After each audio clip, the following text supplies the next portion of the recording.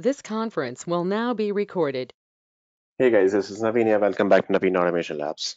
So guys, a quick tip on how to get the auto suggestions in Cypress in Visual Studio Code, because you must have seen that uh, you are struggling to get all these suggestions like that. So how will you get all these suggestions right now?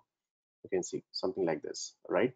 So I'll show you that how will you get, this is called uh, intelligent code completion or IntelliSense. Also, you can simply say that auto suggestions, just like we do it, we get it in Eclipse or some other editors. How exactly you will get it in Visual Studio Code for all the Cypress things. So there are multiple ways of doing it.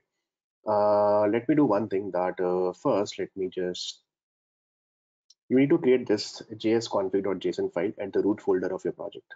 Okay, can you see that?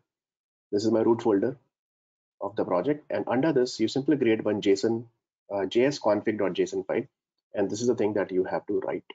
And how will you get this particular code? It's written over there in their API documentation, intelligent code completion. So you just simple scroll down. What you have to do that you have to add jsconfig.json file in the root of the project and simple add this particular code. I'll share this particular link with you guys, so please do that, and you simple add this particular file. Okay, so that's it. And then you open your Cypress, any project. Let's say I'll open this elementtest.js, and just a second. Yeah. And then I simple write cy dot, you will start getting all the suggestions now.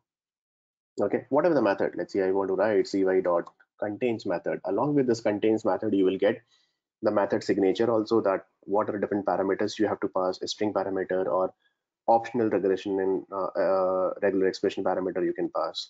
You will get a complete information also that what exactly this is all about. Okay, let me just show you once again.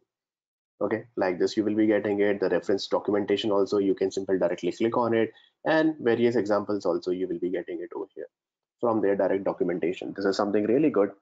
Okay, Visual Studio Code will give you as an auto suggestion over there. So simple, you just need to create one js config.json, and that's it.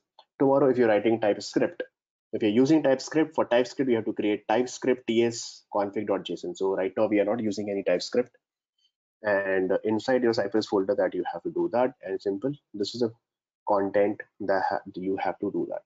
Okay, you have to create that. So in your Cypress folder you have to create in this particular folder, not in the root of the project. But right now we are not using any TypeScript, so you can ignore that. There is one more concept they have, that is called, I'll show you. See, yeah, this one.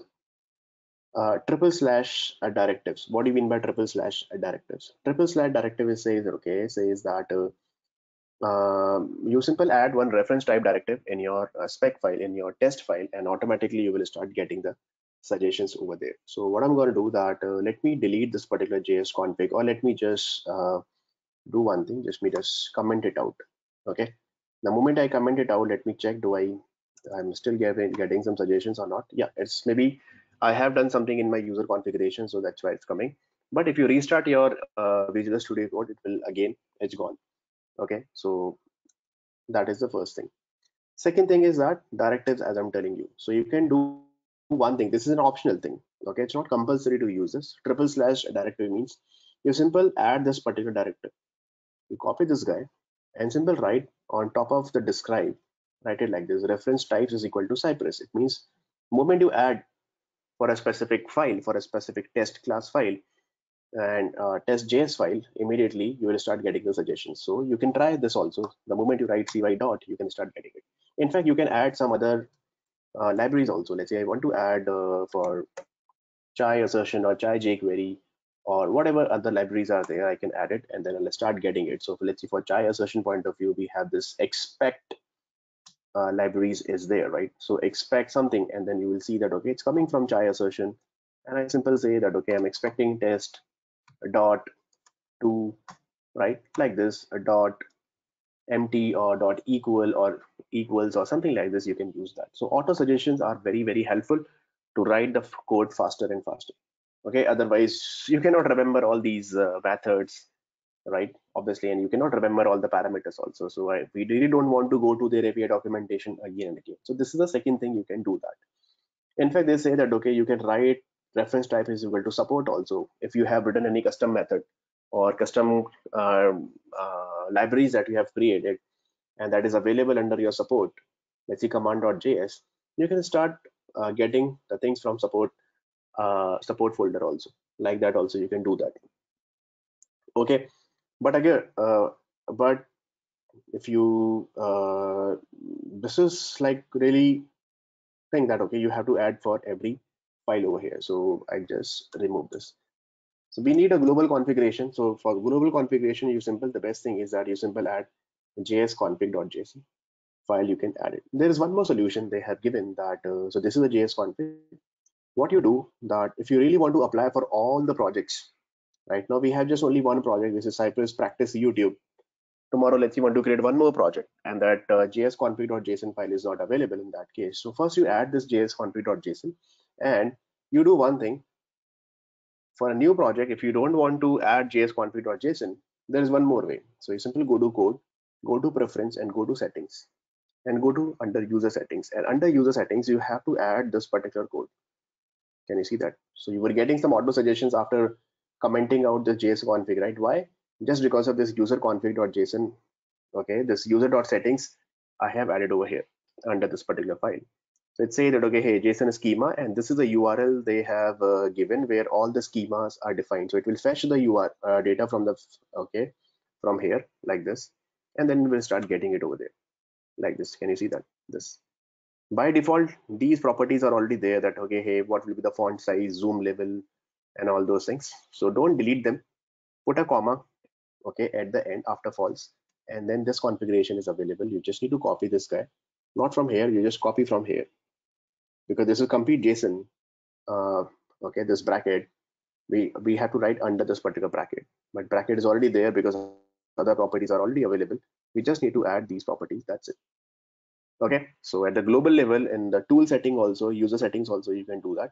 When you do it, please restart your Visual Studio Code once and make sure that okay, there's if you really want to add jsconfig.json, please okay, and just uncomment it over here. Now you are good to go. Simple, you write, let's see, cy dot visit. See this visit method, sorry, cy dot visit, and it's saying that okay, this is the method. It's clearly saying that okay, this is a method, and the method is always the symbol is like this. This is called a method. Okay, this cube, something like this, you can see that, and it's saying that okay, it will take one string, and there are options parameter. You can pass some visit options like this, and there are a number of options. You can see that all four parameters are. We will talk about this in later. So URL you can pass different other options. You can pass timeout and everything. See, this is the okay thing they have given over there. If you really want to check, you simply go to this and then check the visit API over there. That's it, right? So this is called auto suggestion. Please do it. Either you do it by jsconfig.json or you do a user settings over there, or you can do with the help of triple reference type also you can do that. So there are three ways of doing it. I would prefer to do add simple this jsconfig.json, and then you are good to go for that particular project. It's always a good practice. And then tomorrow you want to share with the Git repository to other users also, for other team members also, they will be by default getting this jsconfig.json like that. Okay, so you can read out this particular documentation. There are some other options are also available. I haven't gone through it, but I think I have already covered. These are the three types they have already explained. This is what I have already done it. Okay, especially with the Visual Studio Code they have given it. So it's good to go and absolutely working fine. And one more thing, there are, let's see, some cypress.json. In cypress.json, that's my next video actually. You can configure some global settings over there. What kind of global settings that, okay, hey, what will be my default timeout? Okay, command timeout. You can customize it. So by default timeout is 4 seconds over here. I can, let's see, I can give 10 seconds. Execution timeout, I can give 60 seconds. Page load timeout. So I can overwrite, okay, the default with the new value over here. Now there are multiple environment configurations are available. You simply write double quotes and press control space. So you will see, okay, these are the environment variables are available in Cypress. Just because of all these suggestions are coming, right? So all these suggestions are coming because of auto, okay, intelligent code completion. Auto suggestions are coming like that just because of we have added this jsconfig.json. So this is very powerful. Please do that. In the next video, I'll tell you what do you mean by all these guys. Okay, so that's a small video, guys. Thank you so much. Please do it. Let me know if you have any issues. Thanks for watching this video.